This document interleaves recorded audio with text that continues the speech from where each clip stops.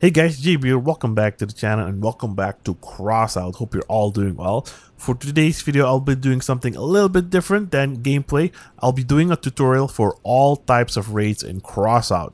Now, I did something similar back in the day, but that was just one raid and it was a similar build. Then someone mentioned that my build wasn't legit because I was using a lot of high level stuff, and he was right.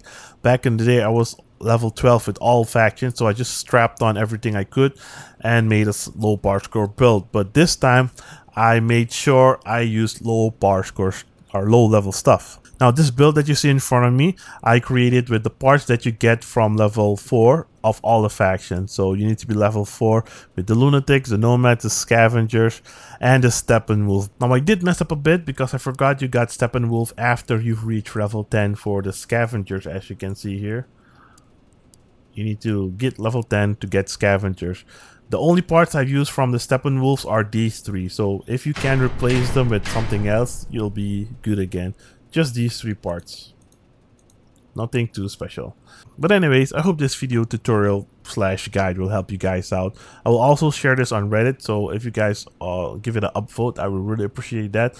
And maybe it can stick around above, so if new people come that need help with raids, new players, you know, just share the video for them so they can know what to do. I'll have timestamps in the description down below for each section of the raid or for each raid, so like chase and stuff like that, so you guys can just click on that and just skip to that part of the video because it's kind of long. I think it's my longest video. These are all going to be hard raids. These are not going to be easy or medium raids, just all on hard. Now the only raid I can't complete with this build is chase, because chase you need crickets, retchers, harvesters, or goblin shotguns. Other than that, it's just impossible to complete raid on hard. Now this is my low bar score raid build.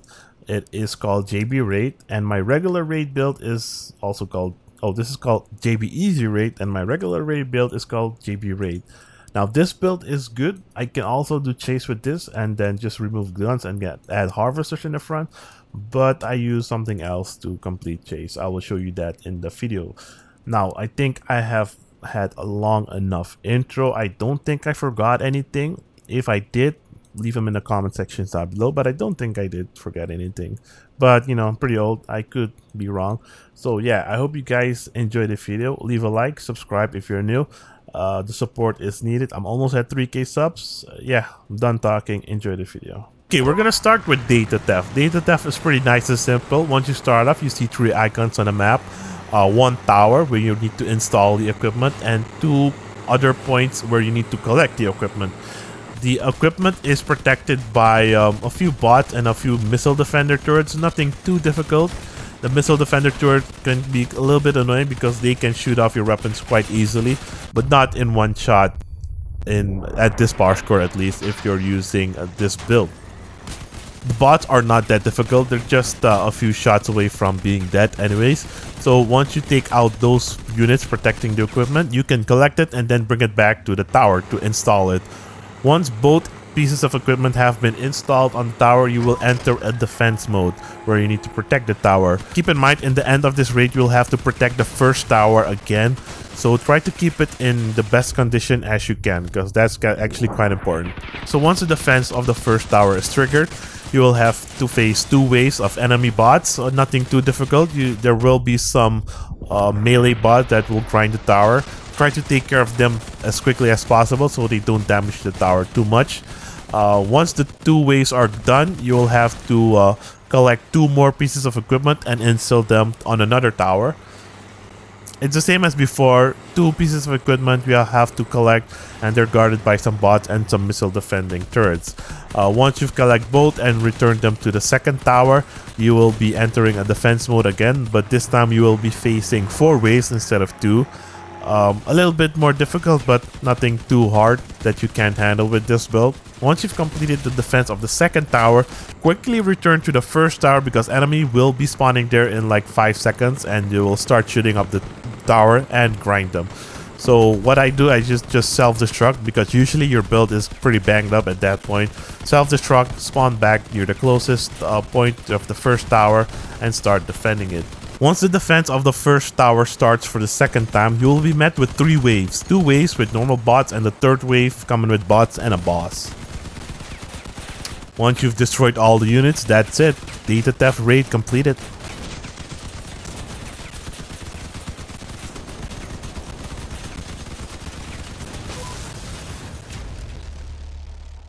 Alright, now we're gonna take that gone in 2 minutes. Once you start this raid, you'll be starting at the beginning of the map. You'll have to drive a little bit and then you will be greeted by a wave of bots.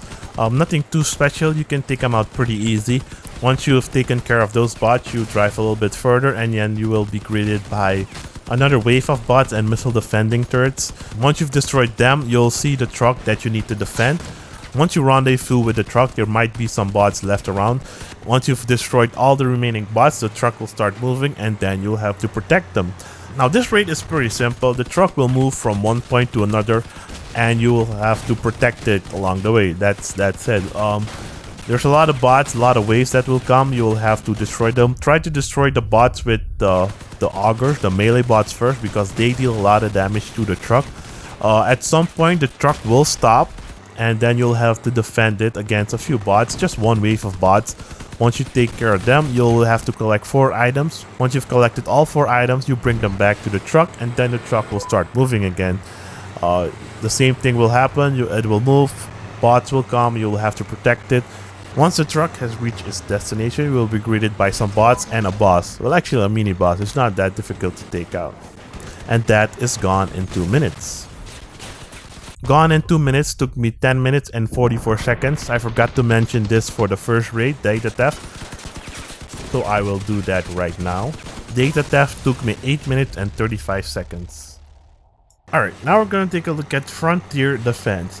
I believe Frontier Defense is one of the longest raids that we have with Crossout. Not 100% sure on that, but it takes forever to complete it. Frontier Defense is also pretty simple to explain. And it's quite boring if you ask me. If you have a hard time falling asleep, you can play Frontier Defense and you'll fall asleep right away. But anyways, once you start the raid, you'll have to drive to a tower. It will be defended by a few bots. And there are also 4 fixed machine gun placements on the map that you can destroy. Once you've destroyed them, you can place your own machine guns there. You can upgrade your machine guns that you've placed there 3 times. Even if an ally has placed a machine gun there, you can upgrade it for him. The first time you place a machine gun, it costs 60 parts. The second upgrade is 100 parts, and the third upgrade, level 3 upgrade, is 160 parts. So you'll get parts by killing bots and bosses and stuff like that. I believe you get 20 points for a normal bot, 60 points for a purple bot, and 100 points for the boss. Like I said, this raid is pretty simple to explain. I wasn't able to count the amount of waves you get before a boss. There are 3 big waves which consist of a few smaller waves. Now I believe it's between 5 and 10 small waves before you get a big boss, and then you'll move to the second big wave. It's kind of weird to explain, but you have to face a boss 3 times. The bosses can be quite annoying because there's a boss with a bunch of drones, like 20 drones, which take out the tower and any builds pretty quick. So try to take out the drones first and then take out the remaining of the boss build. Now, like I mentioned before, this raid is pretty simple. Once you've destroyed all the bots and killed the bosses 3 times, the raid is over. Personally, I don't like this raid. It's pretty long, but if you really like this raid, I would say go for it. Have fun. Frontier Defense took me 12 minutes and 40 seconds to complete. Okay, now we're going to take a look at Perimeter Breach. Perimeter Breach objective is pretty simple. You drive to the end of the map, collect the package, and bring back to the beginning where you spawn. But you will meet so many enemies along the way and missile defense turrets. It's quite annoying. Now, Perimeter Breach, back in the day when it first got added, was one of the easiest raids to complete. Length is fast. It was really simple, but then they made it 10 times harder. So once you start, you only have to drive 2 meters and will be greeted by 4 waves of enemies. Once you take care of those enemies, there will be the last wave will have 2 enemies that will drop 2 special cargo items. I think it's just explosive, because further along the map you'll have to blow up a door. Once you collect those explosives, you continue to drive a little bit and then you'll be meted by missile defense turrets near the door you need to blow up. Once you take care of the turrets, you blow up the door, you'll be greeted by more defense turrets and some bots. You take care of them, and then the end is almost near at that point, and then you can collect the package. But before that, the package is protected by a few more bots and missile defense turrets. Pretty simple, right? Well, yes, it is, but it's just so many bots to shoot at. Once you collect the package, you'll have to then bring it back to the starting point of the map where you guys spawn, which is pretty simple. You just drive back. You'll have to face some bots along the way, but once you've reached, or once you're close to the end or the starting point, it might look familiar for you guys. Keep your distance, I would say, because it's quite difficult. There's a boss there as well, and there are so many bots that spawn. Cannon bots, cricket bots, and they're quite annoying. Even at this bar score, they can strip you off and destroy your builds really easy. So keep your distance, strip off the rockets and the cannons if you can from a distance. Just take it nice and slow at this point, because they can take you out really easy, and people usually don't like to bring repair kits, so just take it nice and slow and make sure you have repair kits. Once you've destroyed all the bots and the boss, mission complete. Just drop the package off in the circle and then you're done. Perimeter breach took 12 minutes and 40 seconds. Alright, now we're gonna take a look at the Last Convoy. The Last Convoy is really similar to Gone in 2 minutes, but with Gone in 2 minutes you have to drive to the truck, but in the Last Convoy you start with the truck. Pretty simple, so this explanation will be really short. It's mostly similar to the other. You start off with a truck, you'll have to defend it, just shoot everything that attacks the truck, focus melee builds first. At some point the truck will stop at a gate, you'll have to collect 4 items then to blow up the gate, and then you'll have to drive again to defend the truck. The truck will then arrive at its destination, and then you will be greeted by some bots and a boss again. So pretty simple and similar to Gone in 2 minutes, but just with some slight changes and stuff. So that is the Last Convoy. The Last Convoy took me 10 minutes and 30 seconds.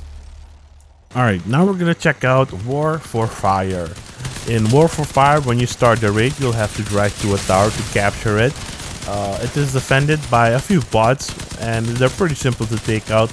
Once you've destroyed the bots, you'll have to collect 3 energy sources to bring back to the tower. Each energy source is of course protected by some bots. Now once all 3 energy sources are brought back to the tower will start producing fuel, which need to be brought back to the escape zone. At the escape zone, there's a truck waiting with a circle where you need to drop the fuel. Now this raid is kind of tricky. Each time the tower produces fuel, there's a wave of bots spawning to destroy the tower, and you will need to defend it against it. But there's also the fuel that needs to be brought back to the truck. So my advice is, once the fuel is spawned, just wait, don't collect the fuel yet, destroy all the bots, then one person can collect the fuel and bring it back to the truck.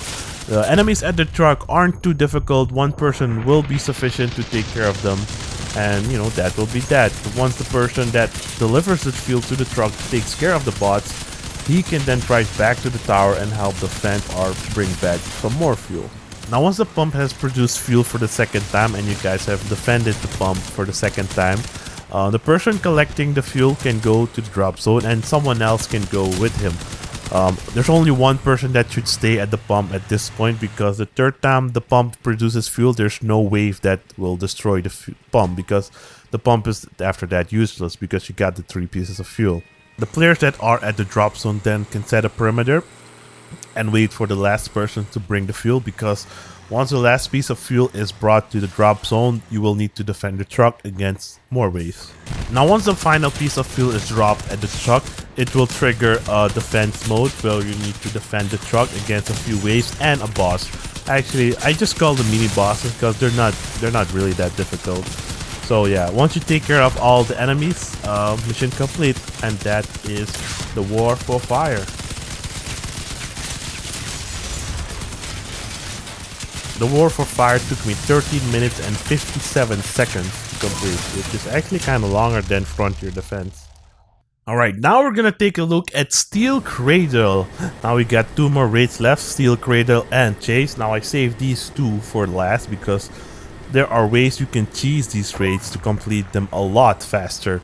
Now Steel Cradle, I'm first gonna explain it with this low bar score build that I have provided to you guys. which is quite difficult. I'm not gonna lie, we failed 2 of the 3 tasks we needed to do, which meant the Leviathan had a lot more health in the end, just because the team didn't really know what to do, and our builds weren't effective as well. It took so much time to shoot the things we needed to shoot. But anyways, here we go. So for Steel Cradle, it's actually kind of fun if you have a good team. When you spawn, there are 3 objectives on the map you need to... When you spawn, there are 3 objectives on the map you need to do. If you complete them successfully, the Leviathan in the end that you will need to face has a lot less health. These objectives spawn random. They don't have a particular order that they spawn. So you might have the one with the mini boss where you need to destroy the turret first, or you might have the one with 4 machine gun turrets first. So, you know, it's random. But anyways, I'm just gonna explain each one of them. So one of the objectives that you can complete is you need to kill a few boss and a little mini boss. Once you kill the mini boss, he will drop some explosives that will help you with destroying the tower. But while all this is happening, some of your teammates should be shooting the tower because the explosive will not be enough to destroy the tower. I believe you have 3 minutes to complete each objective, so don't try to waste any time. The second type of objective is quite annoying. There's 4 machine gun turrets which have a ton of health, and the pump jack itself which also has a ton of health. If you destroy the machine gun turrets, the main tower will lose some health, but it takes so long, it's almost impossible to complete it. So this is one of the ones I failed with this build. I usually just harvest it, which is a lot easier, but since I wanted to do a low power score build for beginners, I wasn't able to do that. So you're most likely not gonna complete this unless you have a lot of strong teammates to shoot the tower and the machine gun turrets. But you know, it's just really difficult with this build. You also have some bots to deal with, so which makes it also a lot more difficult. But yeah, if you do complete this objective, you will reduce the Leviathan's health by a third. And the last type of objective is just facing a lot of bots, shooting them and collecting some explosives to place under the tower to deal a lot of damage to it. This one is the easiest objective because the explosives help a lot, but you still need to shoot it a little bit with your team to be able to take it down completely. Once you've completed all 3 objectives, the Leviathan will then be released from its cage and then start attacking you. Now the reason I have a wedge for this build is because I like to wedge under him, and that way he can't really shoot them. He will drop his turrets, but hopefully your team is smart enough to take care of that and, you know, take care of the Leviathan. I've heard that on the map factory you can bring him into the asset and that will destroy him. Personally, I've not done that yet, but if you are using this build, try to wedge him to a corner or something, or try to hide behind train carts or anything, because he deals a lot of damage. But if you're able to pin him with the wedge, you guys can just complete it very easy, because that's what I did. And once you guys have killed the Leviathan, that's Steel Cradle. You guys have completed Steel Cradle hard mode, because this build is not really effective against this type of raid. Steel Cradle with this build, with the boss almost having full health, took me 17 minutes and 26 seconds. Now for this part of the video, I will no longer be using the low power score build.